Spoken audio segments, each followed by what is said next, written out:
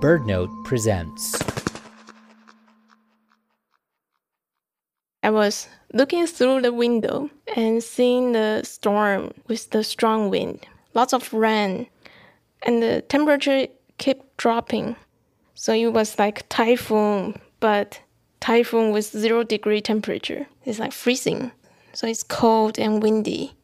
It feels like, oh, why I'm here? And I started to cry. I was only 23 at that time, very young, a young girl. And I traveled so far to this place. From my beloved country, I traveled so far to Arctic. There's no internet connection, there's no cell phone connection, and I am just left alone, just waiting for the day I can step on the tundra and to record some bird sounds.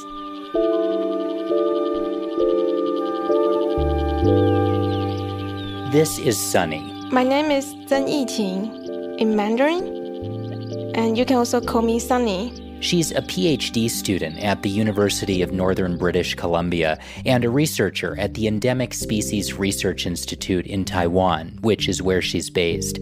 The story of how Sunny got to the Arctic starts in 2014 with a Siberian crane that got blown off course, ending up in Taiwan. And that crane was a missing bird, the lost bird separated from other members in the group. This event was a big deal. Coverage ricocheted across the national news. 为什么西伯利亚鹤会长途跋涉5000公里落脚在这儿？每天都有一大群的摄影记者。 Today on Threatened, we go on a life-changing journey with Sunny. I'm your host, Ari Daniel, and let me just welcome you to our new season of the podcast. This is the first of 8 new episodes, and it starts with this stray Siberian crane, a bird that usually migrates from the Siberian tundra, an ecosystem that's currently undergoing a dramatic transformation as our climate changes, to southeast China. So having it show up in Taiwan was unexpected. That bird come to Taiwan mistakenly. Siberian crane is special species because it's very endangered species. So it's quite rare, such a special guest. Taiwanese people are very friendly, and we want to send that crane back to Russia, back to wild again. So Taiwan's conservation agency connected with their Russian counterparts, and everyone decided it was in the best interest of the crane not to interfere, to not do anything. We just let the crane fly back to Siberia by itself. This bird was the catalyst for Taiwan to send a small group of young scientists to the Siberian Arctic tundra to visit the breeding ground of the crane and learn more about how these two very different places are connected. And Sunny thought that sounded like something she'd like to do. The world is so big, but I haven't really had the chance to explore the world. So I see this is a very precious opportunity for me to explore the place that I have never seen, I have never been. There was an application process, and Sunny decided to throw her hat in the ring. She thought she could propose recording the sounds of the birds in the wild, but there was a hitch. She didn't have any experience, none. And funny enough, at that time, I haven't started birding at all. So I know 0 birds and 0 skills in recording. I just want to try it and to see how far I can go. So she tracked down a few field recordists to teach her. And another thing I did is I want to demonstrate I have the physical ability to work in tundra. So, wintertime, I spent 10 days ride my bicycle from the north point to the south point of Taiwan. I want to record my trip using sounds. I want to practice how to use soundscapes to tell a story.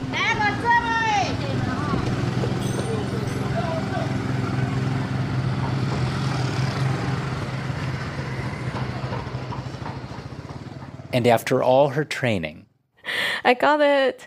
I was so happy, and I want to run 3 kilometers to celebrate the moment. It was already March at that time, and our field trip is going to be in early summer. So it means we only have 3 months to prepare. In those 3 months, Sunny met with the other grant recipients that would accompany her, including an ornithologist named Daniel. Or you can also call me Li Chong Lu in Mandarin. He has experience in birding, so very good at field work. Now I have a job of the research assistant in Endemic Species Research Institute of Taiwan. And he knows his birds very well. Finally, I was able to fly to Yakutsk, the capital city of Siberia. My flight it was like 2 a.m. in the morning. It should be very dark, right? But it was like all bright in the city. And I remember, because the latitude is so high. But I can get along with the people there easily. Even though I don't know their language, I feel like people are very kind to me. It's like Aboriginal people in the Siberian area. Probably smiling is one of the best language to communicate with people. We are very different in background, but we all have a very kind heart. And after 3 days, we took a very small plane from Yakutsk to a village in the north called Chokdagh. The latitude of it is around 70 degrees, so it's already inside the Arctic Circle. So this is the final stopover before entering the place that we will do our research work.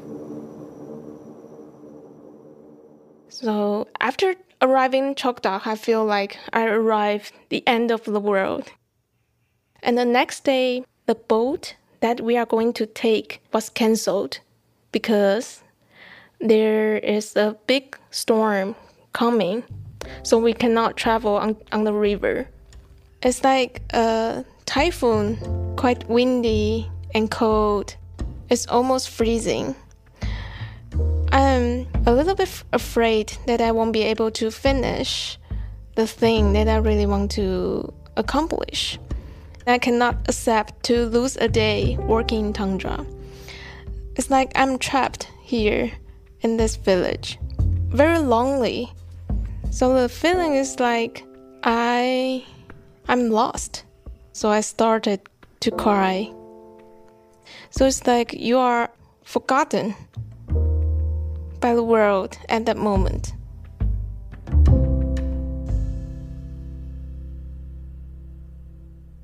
Fortunately, after 2 days, the storm settled down.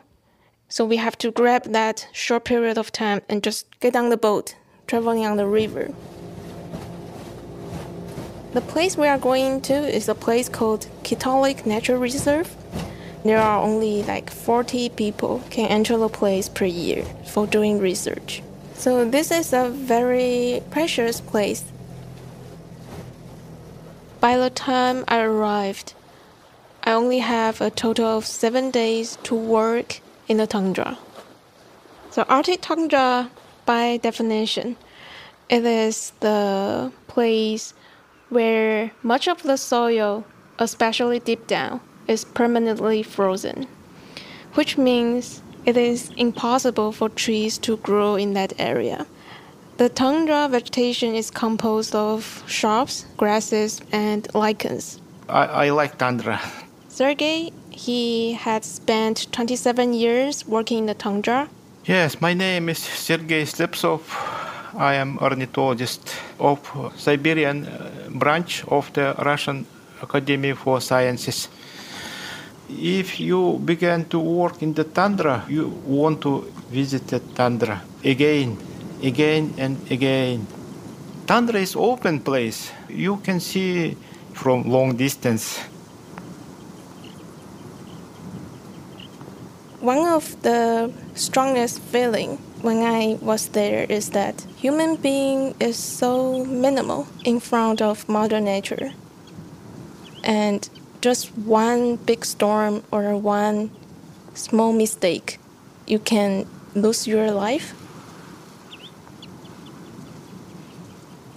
In summer, the top layer of the soil can melt, making the ground very soggy, covered in marshes, lakes, and bogs.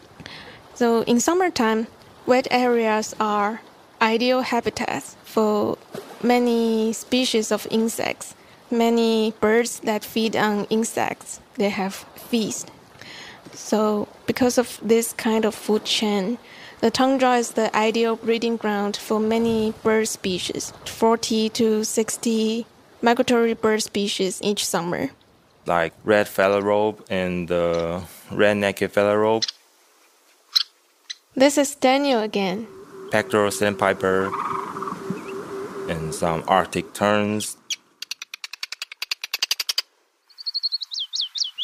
willow warbler, common redpoll, and red-throated pipit. Tundra birds. Many rare species. They will lay eggs, hatching their offspring. When birds are into the breeding season, they sing loudly because they want to defend their territory. And also they need to attract their partners. So they sing like crazy. For parent birds, they feel like charged because of the 24 hours daylight. So they keep trying to capture food for their young and to feed them and to breed and non-stoply for the whole breeding season. They don't even feel tired when they really need rest. During my trip, one of my target species is the Siberian crane. But the Siberian crane is relatively shy. Sergei told us not to walk too close to the place where the Siberian crane will put their nest because he don't want us to scare them. It's very hard to record them. I can only see them like from very far distance. Some small white spot. Another field partner, Ruslan, he will tell me, oh, Siberian crane is there, but it's impossible to record their sound from this kind of distance. When we come back, Sunny wrestles the tundra to get what she came for.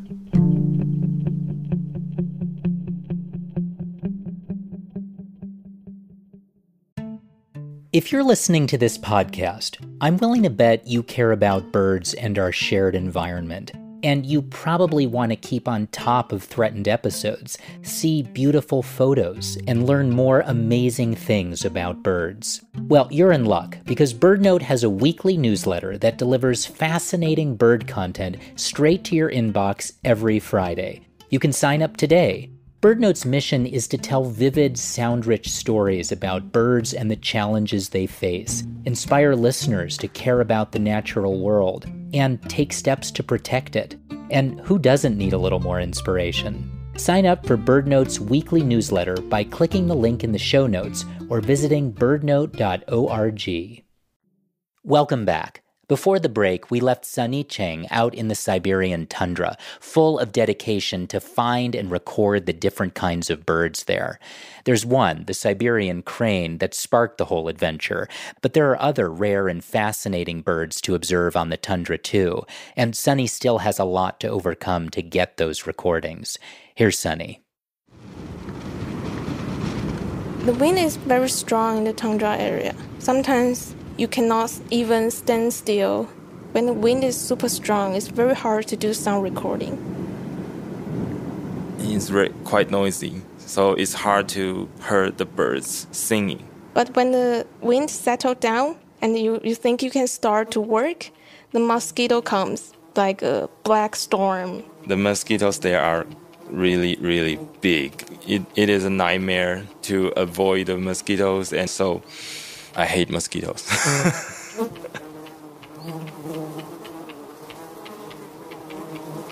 So we have to wear the net covering all parts of our body. It's impossible to work without mosquitoes net. Another difficult thing I found is walking. Yes. Walking is very difficult. So walking sounds very easy for us, but walking in tundra is a totally different thing. Everywhere bumpy, no flat place. Very hard condition. It's like walking in a marsh. Your feet sink down into the mud, like till your knee. So it's very deep. And every time you need to walk, you have to like pull out your feet out of the soil. You have to step far and make your step as few as possible. But I am short leg. It is very hard. You have to have lots of physical strength to do that. Actually, I hurt myself.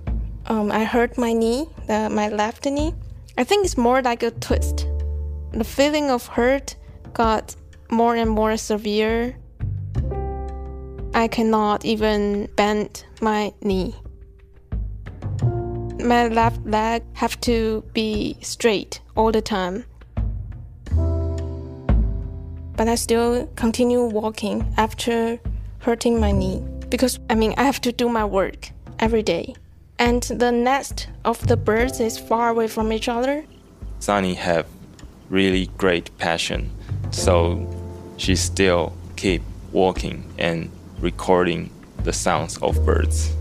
It's very tough on my body. Yeah, so I remember at that time I just wrap it with a cloth and try not to move it too much.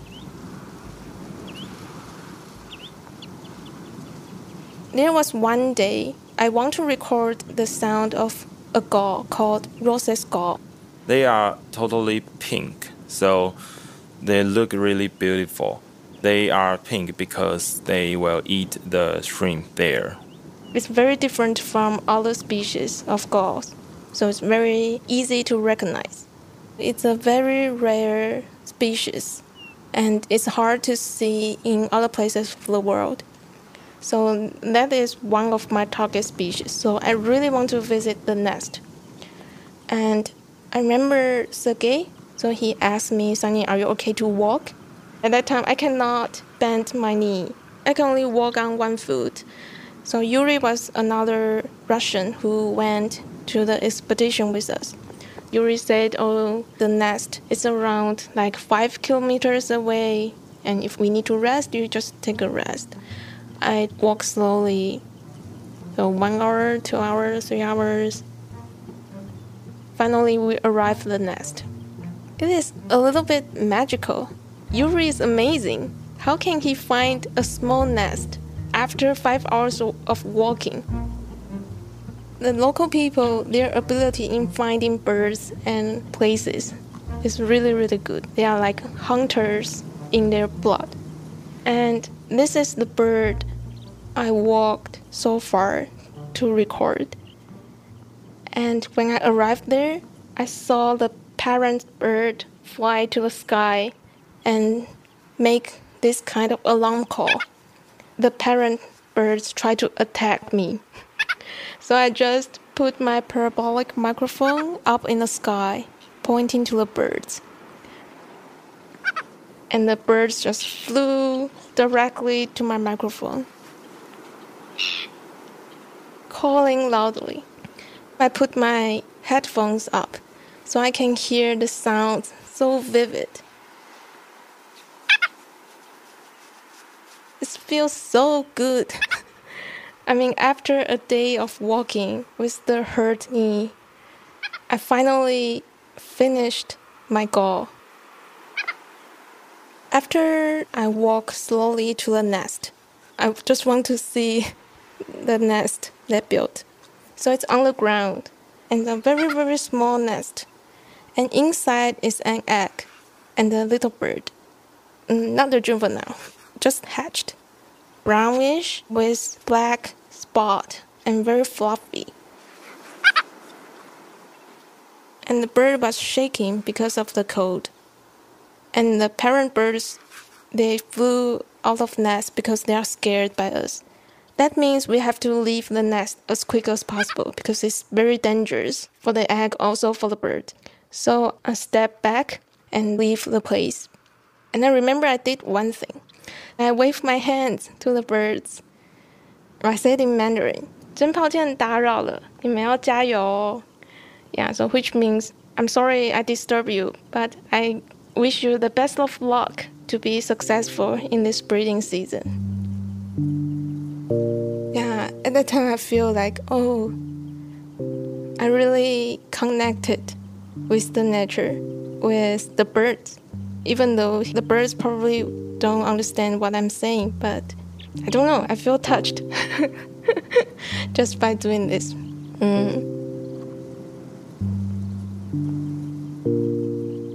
In this place, I can see something is changing. I can strongly feel the effect of the global warming. The spring came relatively late, and this late spring is causing the breeding season to start a little bit late compared to other years. And it's probably because of climate change.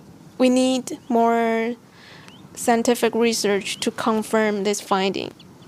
But one thing we can confirm is that the tundra environment is changing. One of the threats is the melting permafrost. When the permafrost melts, it can release carbon in the form of carbon dioxide and methane, and both are greenhouse gases, which will make the climate change even worse. It is a very big threat in the tundra area. We need to try to preserve it and try to protect the habitat and protect the birds over there.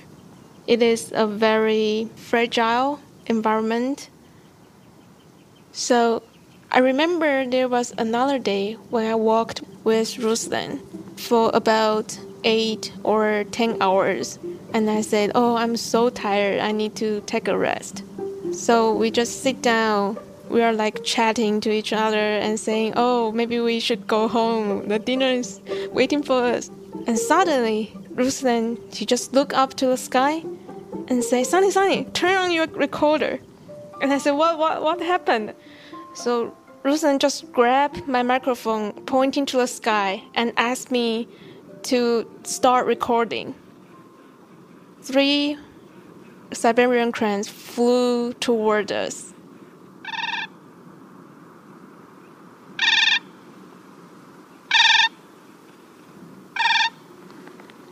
So the distance is like from 2 kilometers, 1 kilometer, 500 meters, and they just flew over our head. I was so astonished. Sounds like they are talking to each other when they are flying. And another reason I really love that recording is because it is 2 of us who experience the beautiful moment together. It's like the achievement is not belong to me, it's belong to all the team, it's belong to us. In that evening, I showed Sergei the recording, and Sergei listened quietly. He took down the headphone and he told me that, Sunny, you are very lucky. It is very rare for the cranes to make this kind of call. She recorded a voice of Siberian crane. It's very rare, it sounds. It's like getting a very big present by nature. Siberian crane is the species who started the whole story. It is the species who brought me to Siberian tundra. It is also the species that connect me with the people, with the environment. It connects everyone together. Siberian crane established connection from Siberia and the Taiwan peoples. We love birds. We love nature and birds. So Taiwan and Siberian tundra, we are 2 places very far away, but we are connected because of birds flying to these 2 places.